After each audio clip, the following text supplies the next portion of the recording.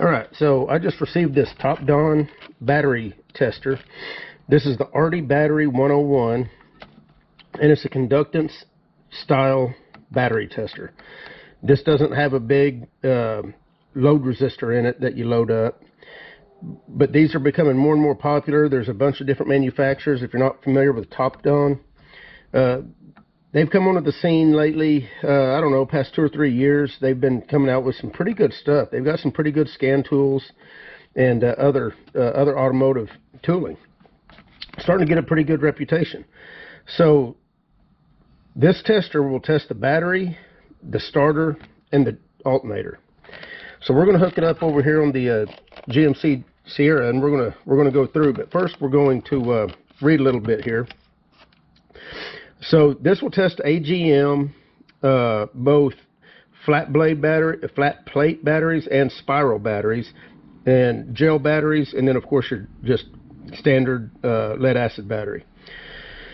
It is polarity protected, so if you hook it up backwards, you're not going to hurt anything. You're not the tester and not your vehicle.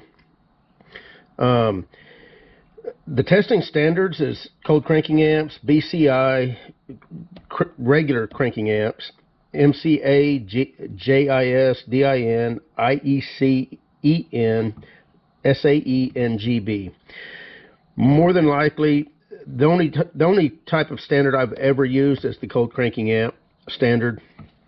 I don't know about these other standards and where or why you would use those. I'm assuming other countries, but I don't know. Of course, it does have multiple languages: English, Russian, Spanish, French, German, and Italian. It is made in China, but let's take it out and take a quick look at it to start with. Okay, it does have a little manual.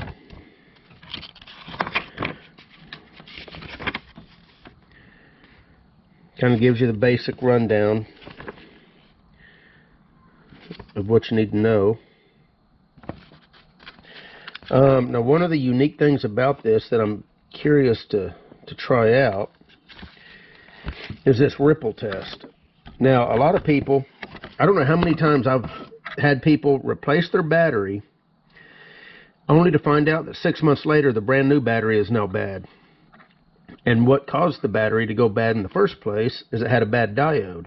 It was charging, but it was inducing an AC part of a AC sine wave into the battery, and that destroys batteries. So a ripple test is a very good test to be able to do, and most people don't do it. So I'm curious to see if that, and now on here it actually shows like a little graph. I'm curious to see if it actually shows a graph on the actual tool. So let's go over here and let's go ahead and hook it up and let's give this thing a try. 1 year limited warranty. Now the first thing I've noticed right now is I like the fact that the leads, it's kind of cool right now. It's probably about 68, maybe 68 degrees, maybe 70. But these leads are like silicone rubber. They're very pliable. I hate tools that have that hard plastic insulation that almost makes them brittle. Now, of course, this thing is powered by the battery itself. You can see how small the unit is. The clamps are very nice.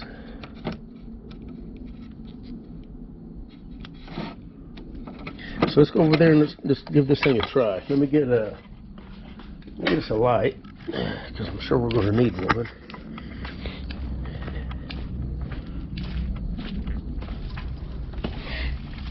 And I had to watch the video. I wasn't sure what cranking amp this battery was, so I had to watch the video that I did installing this battery. Come on, where am I going to put my light? No, right there. Just so I'd know what the cranking amps were. So let's see, we're going to put you guys right here.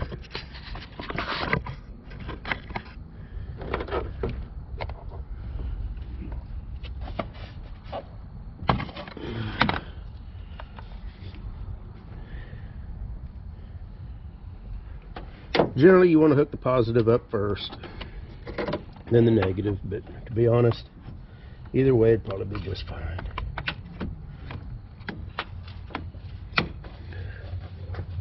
It is a nice backlit display. Is this going to be better? Shows you the volts. That might be better right there. Shows you the volts, 12.15. This truck has been sitting for a couple days, so I'm going to be curious to see how it works. So I'm just going to hit OK. So you got 4 buttons. You got OK, up and down, and then the back button. First thing is battery test. Going to hit OK to that. This is a regular flooded. Of course, you see you've got AGM flat plate, AGM spiral, gel, and EFB. I'm going to have to look up EFB. I'm not 100% sure what EFB is. I don't think it goes any, yeah, just those 5. So we're going to hit OK to regular flooded. Cold cranking amp. I'm going to hit OK. Now you can, this is where you can cycle through the different, sorry about this light. There we go. Cold cranking amp. Going to hit OK to that. This was a 790 cold cranking amp battery. So I'm going to hit OK.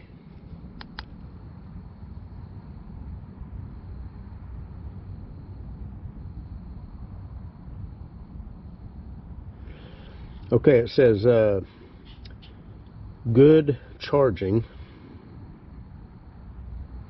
Not sure exactly what good charging actually means, but I'm assuming that the battery's good. Healthy, 76%. It's actually got about 687 cold cranking amps according to this tool. The internal resistance is 4.36 mega ohms. And it's, of course, the 790 is what I put in. That may be 4.36 milliohms. And let's see, okay, nothing there. So, and like I say, this truck has been sitting.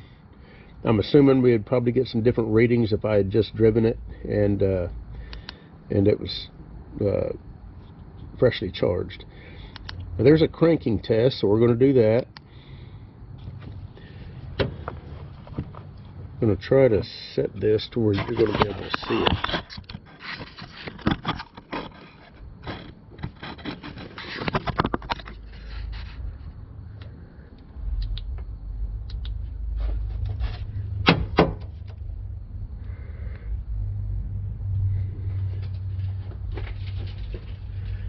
Now hold on.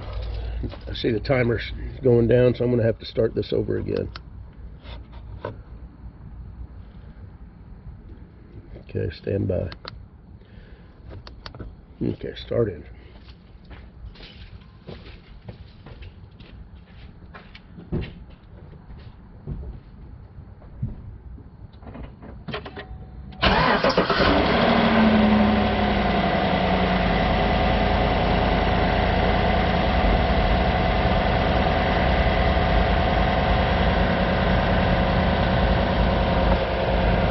Okay, so it took 2,064 milliseconds for the crank to happen and then for it to start up. The voltage dropped to 10.8, and according to this tool, that is an indication of a good cranking test. So the battery provided enough power, the starter started the truck right, didn't pull too much current, so all that's good. So let's go back. We're going to do a charging test now. Okay, please start engine, press OK to continue. Yeah, and there's the ripple test.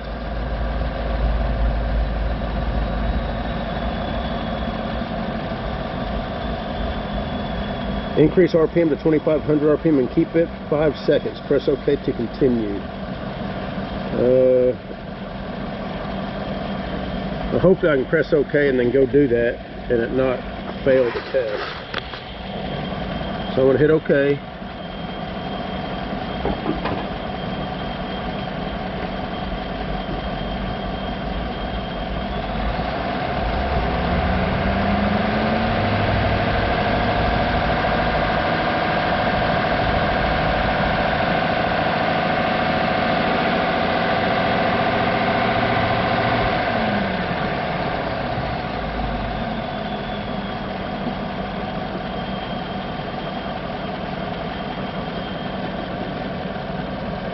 Okay, what do we got here? So it says, let me pull this camera up a little bit. Loaded 14.64, that's a really good charge rate. Unloaded 14.65. Ripple 12 millivolts. Charging normal. So all that passed with no problem.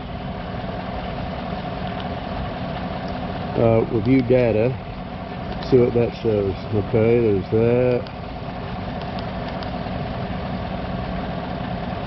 That's just the initial battery test.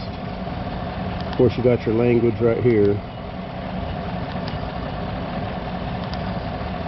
And then about. That's the serial number of the device. I guess the firmware is up here. There is no, I take that back. There is a USB connector. So I guess this is capable of having the firmware upgraded. So that's a very good thing. Anyway, that's about it.